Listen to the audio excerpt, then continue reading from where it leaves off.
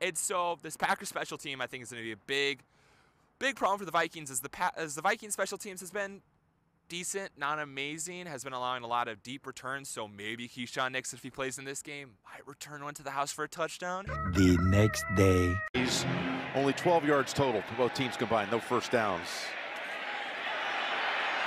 This is Nixon, who's dangerous. Oh, here he goes! My goodness! He's taking it the distance. You talked about how dangerous he is. The most kick return yards in the NFL. And he shows it right there. He had a 94-yard kick return last week. And here he is again. Wow.